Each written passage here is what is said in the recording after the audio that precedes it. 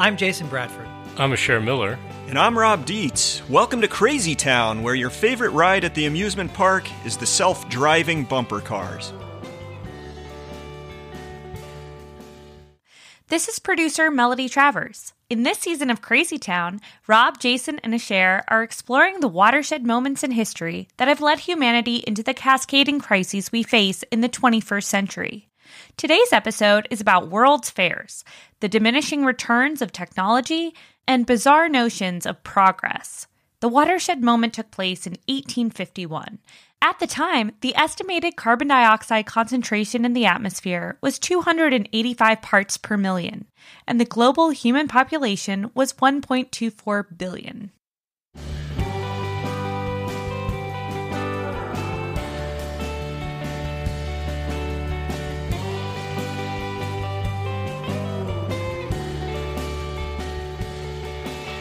All right, you guys, you ever try to explain to somebody, at a bar or a family event, how you think about the world and the state of it and our predicament? And it's kind of deep. I do it when I want people to clear out. Right. If I'm at a party or a bar or something, I try to keep it a little lighter than my worldview. See, I'm an introvert, so I totally pull that card out because then people clear away. Well, the typical reaction I get, I don't know about you, it's like, nah, I don't worry about that much. They'll think of something. Yeah, well, we did an entire episode on that a couple seasons ago, right? They'll think of something. There was like solar roadways and all this weird technology. Precisely. You're a good archivist for Crazy Town. Gotta be good for something. We're going to visit this theme again, but in the spirit of this season, we are going to pinpoint the historic moment when this crazy type of thinking got going. Okay. Yeah. Oh, that's interesting. I guess I should be prepared for getting mad because this stuff pisses me off like nothing else. Why so? Because it's like it's intellectual laziness. It's capitulation. It's being delusional. I really thought we could just talk about your anger issues here. And we could talk about that. Is this an intervention? Yeah, right. You're sort of like the new envisioning of the Incredible Hulk. You're always angry. Well, right. I mean, this way of thinking is pretty ingrained in our culture.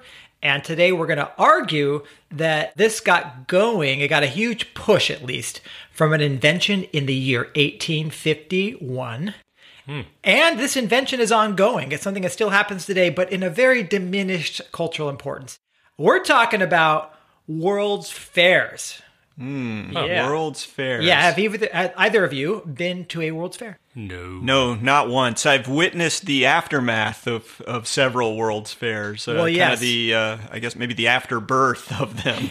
If you've been to any major city in North America or Europe, you've probably seen the consequences. I've climbed the Eiffel Tower. There you go. Like on the outside, you climbed it. I did, yeah. I was in a James Bond film. I thought you were like a King Kong sort of like going up the outside. Well, you're just talking about me being the Hulk. I mean, it'd be cool if you base jumped it. Anyway. All right, so let me introduce you to this first World's Fair. They're also called expositions, or now they're called World Expos. But anyhow, all the same thing. They're called the Montreal Expos. Yeah, very good, very good. Oh, the baseball team, yeah. Yes.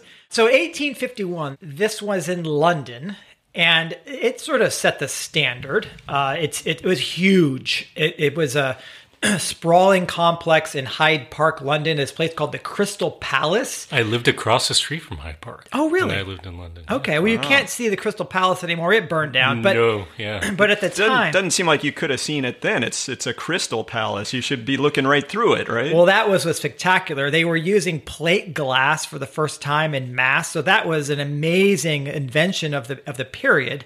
And this thing was gigantic, almost 1 million square feet. So like a small Amazon warehouse now. Well, yeah. I mean, at the time, 1 million square feet. It's huge. Multiple floors, cast iron framing. It's probably like the size of the mansion that the head of Amazon lives in. It's really... Right. And so, there were about 100,000 objects on display, more than 10 miles you had to walk. There were 15,000 contributors. Wow. This thing went on, this World's Fair went on for 6 months. There were millions of people in attendance from 25 different nations. And it's fascinating. It had to be put together very quickly. And this gardener who had been designing glass houses or greenhouses in London at the time ended up coming with this proposal that was accepted. And he just produced the biggest, essentially, greenhouse the world had ever seen. And that's where the exposition was in. And the drawings that they have of the time are just spectacular. It's just hard to imagine something this size with these displays from all over the world. So it's too bad that he couldn't have built your greenhouse. We could have used that, with our double duty for broadcasting this podcast. Yeah, it gives me an idea what I should do. I should sponsor a World's Fair on the farm. Right. Well, okay. So what I'm getting at is this was a huge deal early on in the history of these expos. Millions of people showing up. In fact, the first one in London had about 6 million. In Montreal in 1967, 50 million people showed up, and Canada's population at the time was only 20 million. Yeah, I mean, that's important, the maybe the percentage of population. But I was thinking, how hard was it to get to London back then? It's not like you'd hop on the plane or take the high-speed rail or whatever, Yeah, so these were huge draws, obviously. They were giant, important cultural events.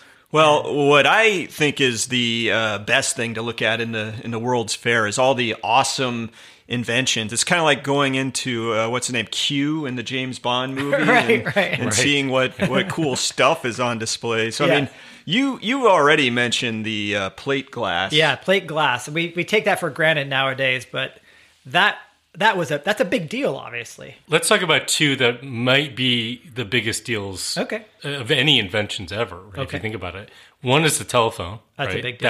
That was debuted in Philadelphia in 1876. Party lines. Graham Bell, that's what it led to. 976 numbers. And then electric lights. Oh my gosh. Yeah. I use those every day. 2 years later. Yeah. 1878 in Paris. So I did ask us, let's look for some of our favorite things that showed up, made their debut at a World's Fair. And for me in 1878, I also wanted to note that the microphone came online. And of course, that's huge. I mean, look at you. Our listeners would not be getting this fabulous content if we didn't have these microphones in front of our faces. I mean, 1878 might have been like one of the greatest. Go through some other inventions, just that one. Yeah, that was in Paris in 1878. That's when they came out with the Statue of Liberty, the phonograph, Braille, you said electric lights, an ice-making machine, and a solar concentrator engine. So, wow. Yes. Yeah, that big stuff. That engine, the solar concentrator, that was the gold medal winner, and it was fascinating because the inventor was looking ahead to when coal reserves and oil reserves would deplete. He wanted to have. He's just a little ahead of his time. He was a little ahead of time. So people were like, whatever. Yeah, fuck that. So turning to coal and oil, the petrol car. Well, they call what the hell is petrol? Well, diesel. You can diesel Ask or a gasoline, European, buddy. right? Petroleum car. Paris, 1889, and then a few years later, it was the dishwasher in 1893. I use that every day. Yeah, great inventions. Yes. Okay, so one of my favorite, just because it's sort of post-carbon ready. If the power goes out, you could still use this invention, and that's the escalator. A genius, exactly. I mean, all the shopping malls are still available. Yeah, you just walk up it if it stops working. And I don't think the inventor of the escalator realized what an awesome role it would have in movies. What do you mean? Like you ever see Total Recall where they're chasing Arnold Schwarzenegger on the escalator and he's using all the people on it as human shields while they're shooting at him? I mean, that scene... Is that Total Recall or is that the one where he's the dad? In the mall. Well, it's probably in that too. That's what I'm saying. Okay. That it appears over and over, chases down, up escalators. Yes. It's huge for the movie industry. Trump announces his presidency. Exactly. The peak moment of the escalator. Yeah. Well, not every single invention was quite as awesome as the escalator. I mean, the next one that I kind of took note of was the picture phone, which, although sort of influential, we were using all these things like FaceTime and Zoom and whatnot these days. But back then, it was like this honking thing on the desk, and they didn't show this, but I bet you there was a 10,000-pound camera somewhere on site to make that work. Another ahead of its time invention in 1964. I mean, just think about how bad TVs were then. Right? Yeah. I want to talk about the sort of the pinnacle of probably of all World's Fairs debuts, and that is Cherry Coke. Well, Rob, you should be that's from Atlanta, right? Well, 1982. What genius thought of the idea to add cherry or cherry syrup to Coke? I mean, that's on the level of inventing electric light or telephone, right? Yeah. Well, did you go? What about 1985, buddy? I mean, we went to ball games. We were a kid. Yeah, Jumbotron, 1985. Unbelievable. And again, a huge advance in technology, making a really big version of something we already had all over the place. Well, and there's nothing better than going to an event. Yeah. And instead of watching it live right in front of your face, you look up at a screen to see it. Yeah. When you got to watch like people kissing as they play the Kiss Me song or whatever, or you got to watch those proposals of marriage that fail in front of a crowd of 50,000. That's right. Well, yay, Jumbotron. Maybe we could end on an invention that, has yet to be proven. Okay. Yet to prove itself, but I still have hope, and so does our buddy Arnold Schwarzenegger, and that is the hydrogen car. Oh, I hate the hydrogen car. Yeah, a lot of 2001, baby. Well, that's fascinating because I remember that was really pushed around UC Davis around that time. So soon after it was invented, it was like on campus in California. I was visiting. Well, you scholar. could drive your hydrogen car now. Yeah, right? What are we up to? At least 50% of all vehicles on the road, or something like that. Is that what we're talking about? Yeah, not quite. Maybe 50. Yeah, 50. Total cars. Yeah. Well, this is the case of diminishing returns, which we're going to get back to in a bit. But, you're seeing that the technology goes from sort of world-changing to, we tweaked this, though. We dropped a cherry in the drink. Right. But, it's not just the inventions, I think, for these World Fairs that made them so important and relevant for a long time. A lot of it was culturally focused as well. Mm-hmm. And I mean, art and exposure to different, peoples from different parts of the world. Before people could really travel far and wide, certainly before the internet, the advent of film, this is a way for people to be exposed to completely different types of culture. Sure. Yeah, so I'm often described as the wet blanket guy, and I'm gonna do that to you right here because do you guys know about in 1939 the big cultural thing at the San Francisco World's Fair was Sally Rand's Nude Ranch, where customers could watch topless cowgirls ride donkeys while playing ping pong. You just made all that up. No, I did not. Yes. So, Jason, I know you want to recreate that later today on the farm, but please refrain. I would be happy to look. I'd be happy to be the first one. I just don't want to get those anywhere near the glass house. Keep those away from the glass house. But yeah, right. You have all this European culture, and then of course the crass Americans come in with nude donkey. Sally Rand's nude ranch. The nude donkey ranch. But thinking about this also about culture and social issues, that was a big deal. The United Nations was a 20th century invention, right? And before that, how would these countries get together and think about trade relationships and labor and other human rights issues? Well, it was at these World's Fairs. So a lot of progressive social issues were actually dealt with. And so there are these documents that are produced in addition to all of the technology and all the arts and commercial products on display. And not only on display like temporarily, but by golly, we've all been to cities probably where the World's Fairs, the expos, have obvious long-term changes. And probably the most prominent place this occurred was in Paris, which sets the record. It's hosted the most World Fairs or expos. 6. Really? Yeah, they've hosted 6. all between the years 1855 and 1947. And these have absolutely transformed Paris. So the first metro line was put in, a bridge over the Seine, tons of monuments, right, have been put in, museums, parks, and my favorite, the Eiffel Tower. Well, so as you're listing this off, you can see that a city can maybe become more grand. Eiffel Tower, beloved, of course. But let's get real here for a second, because there's a lot of crud that gets slapped around during World's Fairs, too. You guys know of some of the sort of phallic other towers that... Oh, gosh, yeah. I mean, the Space Needle in the Seattle, I think that was a 1962 World's Fair. Well, the Space Needle is actually pretty damn It's elegant not bad. compared to what comes after. You got the Tower of the Americas in San Antonio. Never heard of it. I don't, it's not so in my nature really to make fun of a particular place or something. But this tower is it's like the poor man's Space Talking Needle. about diminishing returns, we go from the Eiffel Tower to... the Space Needle is kind in terms of of pretty, phallic symbols, we're just like going downhill. Yeah. Oh, yeah, so the Tower of the Americas looks like you could hit the base of it with a sledgehammer and the whole thing would fall down. And then you go from that to the Knoxville World's Fair in 1982 with the Sun Sphere, which just is a cylinder with a big disco ball on top of it. And that was Oh a my God. specialized fair, so it didn't have the status of the Grand World Fair, but it was Wait, important. that was 1982? 1982 Yeah. Knoxville. So didn't disco die by 1982?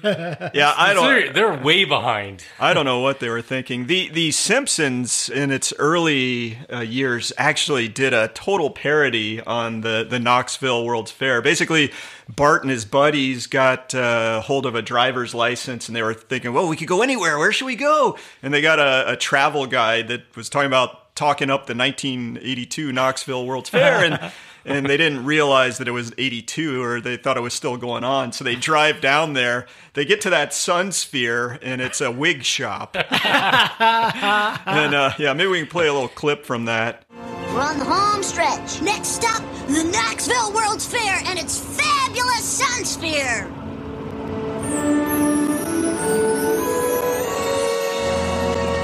Hurry up! We've only got 4 days to spend at the... excuse me. Is this the World's Fair Visitor Center? Used to be, back in 1982. You're 14 years too late. What about the Sun Sphere? You mean the Wig Sphere. You're welcome to go up there if you want to see 16,000 boxes of unsold wigs. I hate this place. Yeah, and then one of the characters ends up knocking the Sun Sphere down by throwing a rock at it. Well, then, of course, the latest one was in Korea, I think, and that thing only looks like it's about 40 feet tall. Yeah. Okay, so we're making fun of some of this stuff, but the World's Fairs, and I think you touched on this a little bit, Jason. They really were a means of promoting international trade and exchange. The promulgation of innovations. You had Alexander Graham Bell going from Philadelphia, where he launched the telephone, and he took it to Paris a couple of years later. Yeah. Sort of spread it internationally. Yeah, but there was this tension that was noted very early on. The first World's Fair, even, there was commentators and some were waxing about these idealistic visions of spreading progress throughout the world and how wonderful this was to bring the world together, with peace and commerce and technology. And then the next town over, the paper is basically talking about how those foreigners are going to rip off our intellectual property and we're idiots. I mean, it's like identical to what happens today, right? Yeah. Yeah. Well, I think you're making a little turn here, Jason, towards some of the downsides of a World's Fair. I mean, the maybe that's a pretty minor one, the idea of, hey, you're ripping off my awesome invention, but there's some other stuff that I think we got to delve into. Now, I don't know, did you guys ever read that book by, I think it's Lars Erickson, Devil in the White... Larson. Oh, Lars Erickson, Eric Larson. Same difference. If you're dyslexic, it works. Yeah. I didn't read that, no. The book is called Devil in the White City, and it's about the World's Fair in Chicago, and they built this big, bunch of white buildings. But They don't just talk about the World's Fair, because they talk about how this serial killer is basically stalking the scene. So it's kind of a, I don't know, maybe Larson had a good sense of some of the downsides that come with World's Fair. Yeah, I mean, I think it's kind of hard to blame the World's Fair for a serial killer. So wait, every World's Fair doesn't have its like it's like the mascot for the Olympics, but it's the serial killer for the World's Fair. The mascots for the World's Fairs are hysterical, by the way. If you want to go look at those, oh man. Yeah, well, talk about dark sides. Let's talk about the exploitation of people. I mean, maybe the best example of this is at the St. Louis World's Fair in 1904. It was the centennial, the 100th anniversary of the signing of the Louisiana Purchase. So they called it the Louisiana Purchase Exposition.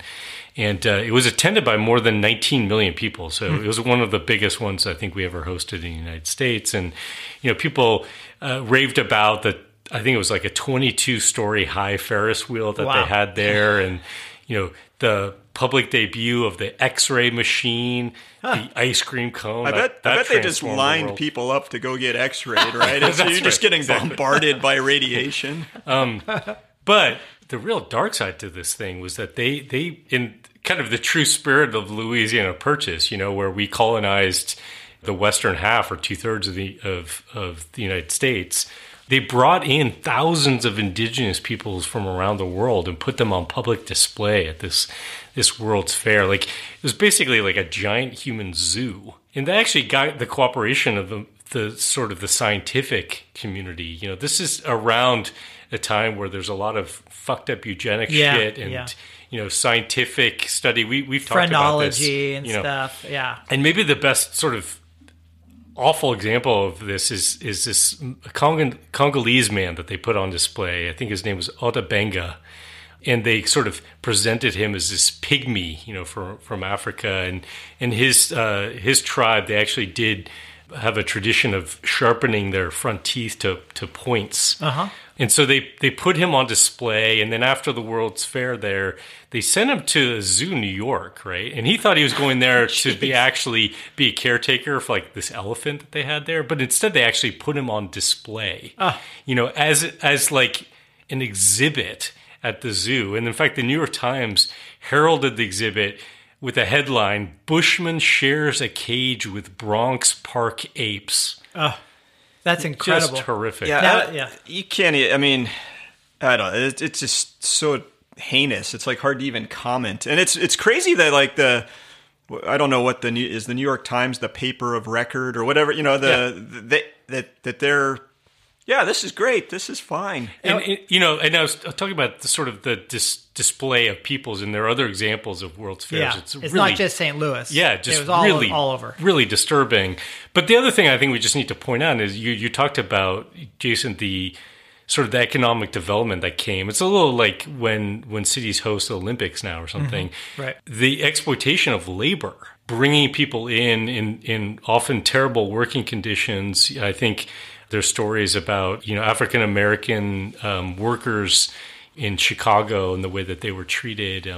Just this sort of underbelly that is not visible to people necessarily, but is definitely part of the picture. Yeah, I've always wondered about that when you see something as big as a World's Fair or whatever. I've never been to one, but like a Disney World. Like, what does the steam tunnels underneath that place look like? Like how massive of a horrible work setting is there for them? Yeah, and that tension was brought forth by the labor movement to try to like force rights improvements, because they often had to be put together very quickly under duress, and they had the attention of the world, and so they often use this then as also springboards for supposed improvements. But there's definitely that was a problem with all these. The other thing is I sort of think of these as early versions of like these Las Vegas consumer conventions, right? Yeah. Like that everyone just goes nuts about, and there's all these gadgets and there's write-ups and news reports covering what's the giant electronic convention called? I don't even know, but yeah, I only know the Comic-Con one. Yeah, right. Maybe there's some portion of that with the cultural convention.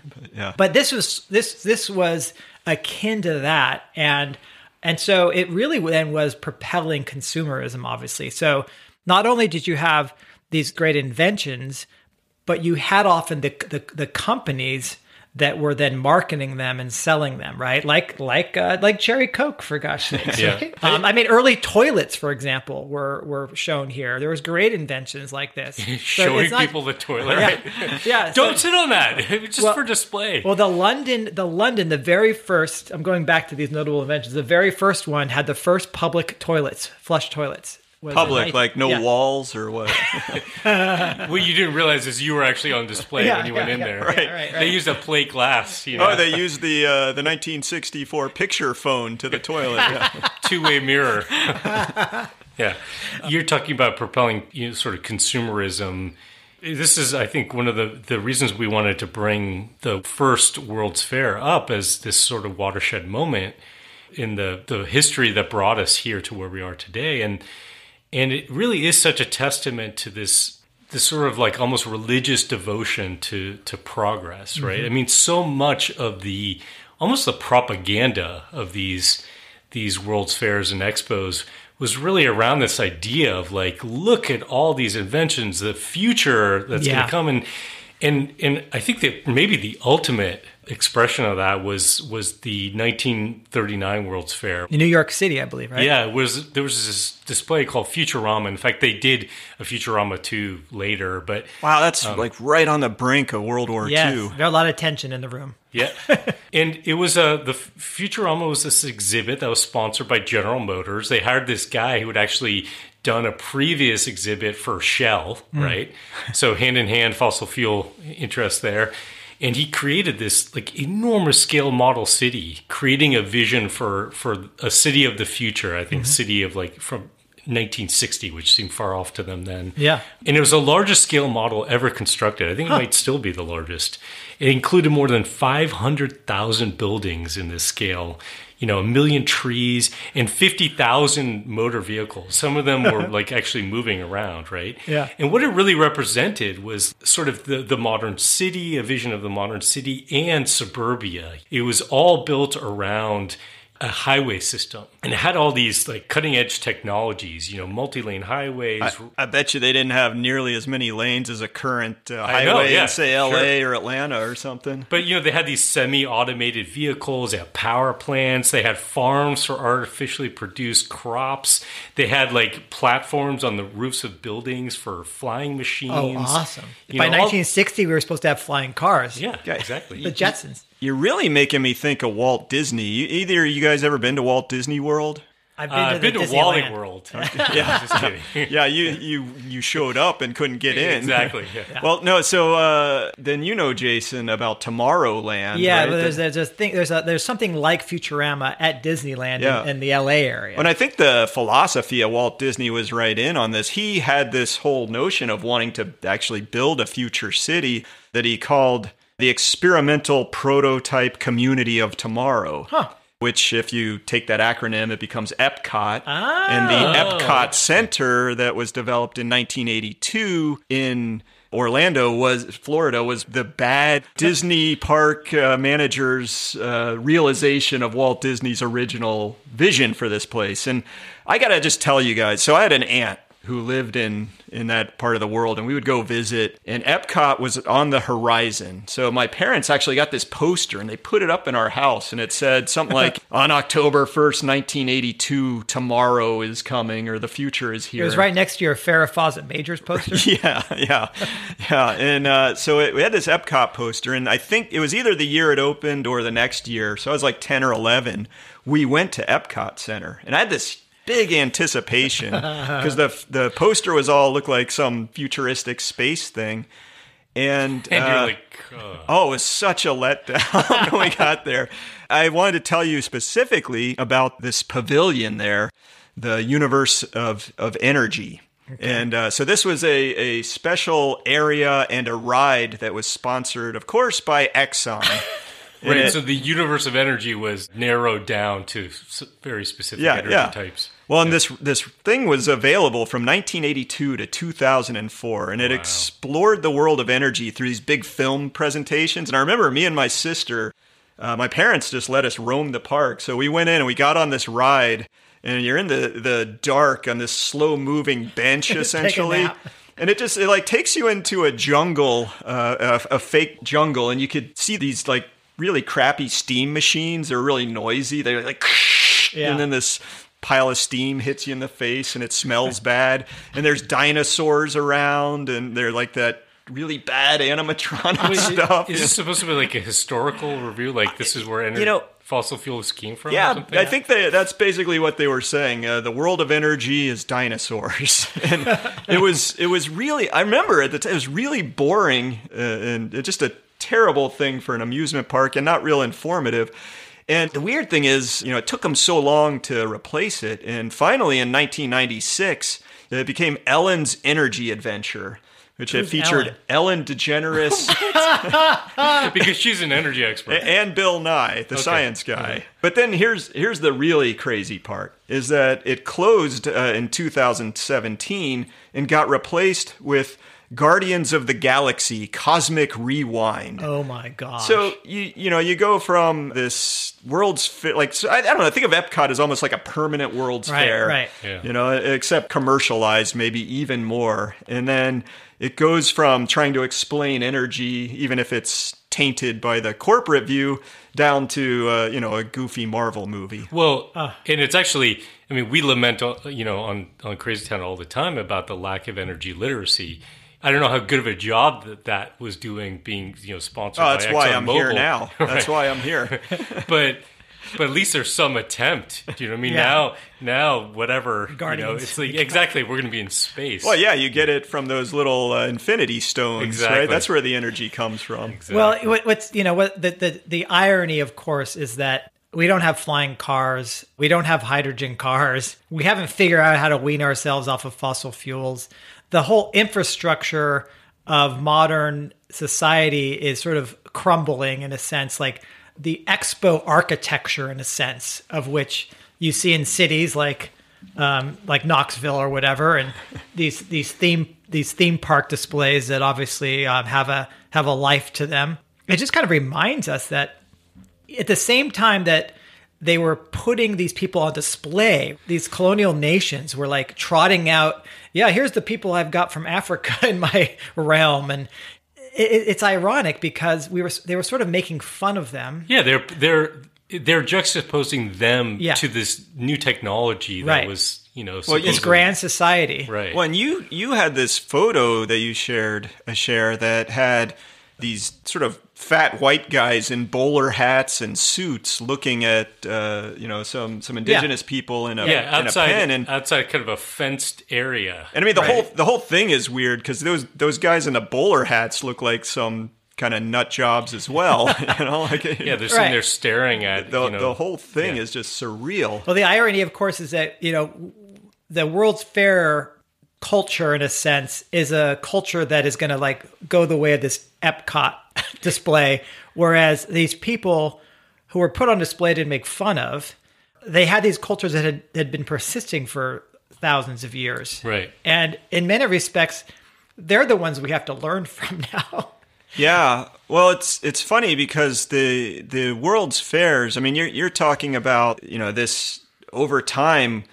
We eroded something that sort of needs to stick around. But there's another trend that's happened over the whole course of the World's Fairs too, and it's the classic case of diminishing returns, which any economics student will have studied the idea of diminishing marginal returns. And it simply, I find the simplest way to describe it is with pizza and beer. If you're hungry and you order a pizza and you got a pitcher of beer and you pour yourself a glass, you eat that slice, you drink a beer, you're like, oh, that was really satisfying. The first drink and the first slice are the best. Yeah, let me have another. And the next one's okay, but not great. By the time you get to the 27th slice, you're vomiting all over yourself. Yeah, that's what happened with my cocaine addiction. Right. Exactly.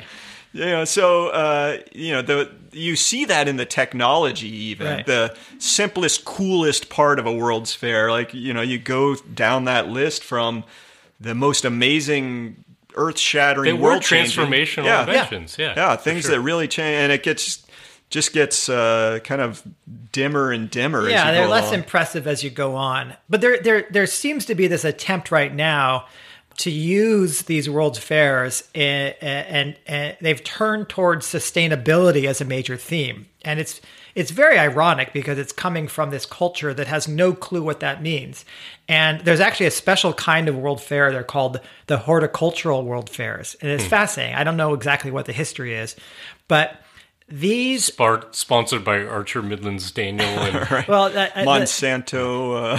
The Netherlands are very much involved in these. I love them, but they're in other places as well. So, for example, just to give you an example of what's going on, they're taking sort of these urban centers because all these World's Fairs are about this sort of hyper modern urban culture in a way, right? But how do we make them sustainable and green? So these are themes and mottos of some very recent events. The 2019 Horticultural Expo in Beijing, quote, "Live green, live better." The 2020 World Beijing. Beijing, right. The 2020 World Expo in Dubai, quote, "Oh, another green city." Yeah, sustainability, respecting and living in balance with the world we inhabit to ensure a sustainable future for all. So that one's green because they imported a shit ton of green paint, and they're just painting all the buildings. Right. And this year, in 2022, Horticultural Expo in Amsterdam, quote, "Growing green cities." Oh, Amsterdam, the city that has adopted Kate Rayworth's donut economics, which says we need to limit the size of the economy, is going to grow the green city. Well, and I hate to say this to my Dutch brethren, but it's also a city that's facing being underwater. Yeah. It's just so kind of hard to grow when you're underwater. I mean, you can grow, but it's grasping at straws in a sense. It's like this idea that we can like shove house plants into urban centers and make them sustainable. I'm overstating. Look, that's the negative spin. You're totally right. Look, we can shut down this podcast, and the three of us just need to hit Beijing, Dubai, and Amsterdam, and it's all solved.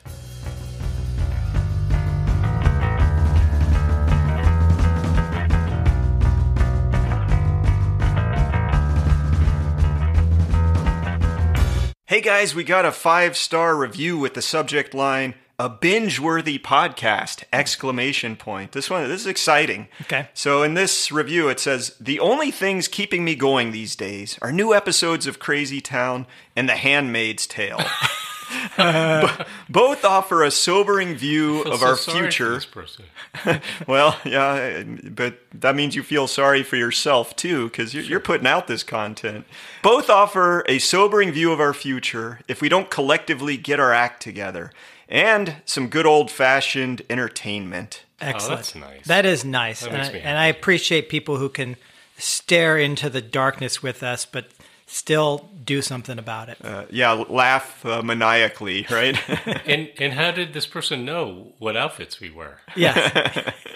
Anyway, thank you so much for leaving us reviews, and I would encourage all our listeners, if you have a chance, a few moments, please go out and do that. It helps others find the podcast.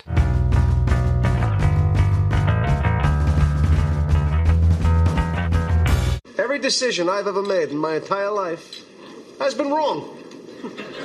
My life is the complete opposite of everything I want it to be. If every instinct you have is wrong, then the opposite would have to be right. Yeah, so if we're thinking about doing the opposite, what about doing a World's Fair? Make a lot of fanfare about this. Different kind of World's Fair, the opposite World's Fair. So let's do like the low-tech World's Fair. Or appropriate tech. Yeah, so we'll hire Krista Decker. For those who don't know him, Chris has this amazing website, Low Tech Magazine. Yeah, fascinating stuff. Which is, totally incredible.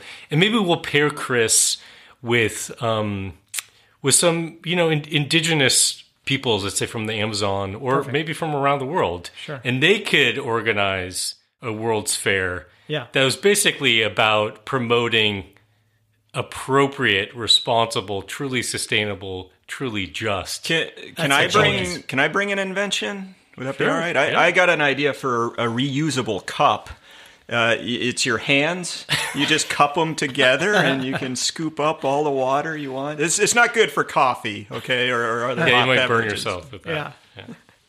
Well, okay, that's a mighty fine idea. But if you really think of the opposite of the World's Fair, let's just go down to the local scale, right? Like the block party. I love block parties. Is really the opposite. You start thinking about investments that build your local economy, places where you can generate ideas, and then you can come up with innovations that actually improve the health of your community. And to me, this is really all about, instead of relying on gadgets and technology and sort of the individual hero inventor or the materialist way of surviving, it's about relying on your neighbors instead of the technology. And we'd probably be remiss if we didn't drop a reference here to David Fleming and the work he did on, he's got that book that Sean Chamberlain has Surviving worked on the with Future, him. yeah. And it talks about carnival and the role of it in a sustainable society. Yeah. But yeah, I mean, partying's great, but it just doesn't have to be at the worldwide scale. Yeah, I completely agree. And that reminds me, when you're talking about sort of neighborliness and the importance of that and how people get by, it reminds me of a recent article you actually forwarded to me from the New Yorker that was looking at Wendell Berry and his wife Tanya and their life. And those are he's a famous agrarian writer, philosopher. Yeah. Poet, novelist. Yeah. And I know that I've met him once. You've interacted with a number of times, and quite fun to be around. Oh, unbelievably funny, wise. He's this weird kind of person who not only writes incredibly beautifully, but also speaks incredibly beautifully. Yeah. And Tanya, his wife, is funnier than he is too. They're such an amazing couple. Yes, yeah, and his daughter as well, who runs the Berry Center. So anyway, I found it fascinating because they talk about how he moved to this place that this Kentucky, this rural community, and runs a farm, and how important relying on your neighbors was for getting things done. But at the end, also, there's a tool. So we talked about the technology we are going to need to rely on, and it's this tool that is a maul, and basically a maul is like a giant hammer that you're gonna drive stakes into the ground with, let's say. And about where this maul comes from. And here's this quote when he's describing to the author of the New Yorker article this maul and why it's important. What was the maul made out of? It's made out of a tree. But think about a smallish tree where you dig up around the root ball, and then you hone it down into a device where the root ball is the hitting side. That's you hammer things with the root ball. So this is completely different from, say, a maul you would get at a Home Depot, which is a wooden handle with a big metal head just jammed onto the top of it. Exactly. And what's neat about the root ball is that because it's all these roots are going different directions, there's no seams that it splits on. You can hit it from any direction, and there's no easy way for the thing to split open. So it's like bulletproof in a sense, or maul-proof. So wait, maul? So like if you hit that maul with another maul, it won't break? That's right. You're talking about like the Mall of America, that kind of maul. Yeah, that kind of maul, right. Wow, we're getting confused here. Let's just call it a big hammer. Yes. Nature's hammer. But I think, let's end on this quote, because I think this sort of sums up a lot of what we're getting at here. Wendell Berry writes, "There is a kind of genius in that maul that belongs to a placed people to make of what is at hand a fine, durable tool at the cost of only skill and work."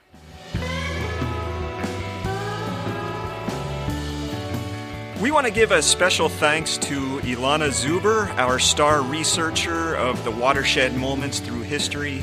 Without her work, there's no way we could have covered such sweeping topics this season. Yeah, and we also want to thank our other outstanding volunteers. Anya Steyer provides original artwork for us, and Taylor Antal prepares the transcripts for each episode. And a big, big thank you to our producer, Melanie Travers, who helps us bozos stay professional.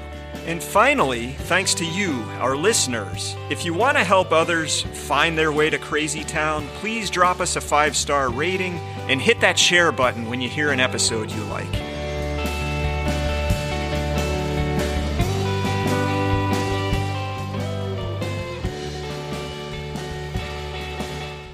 Well, folks, a World's Fair episode demands that we get a sponsor that rises to the occasion. And sure enough, we have.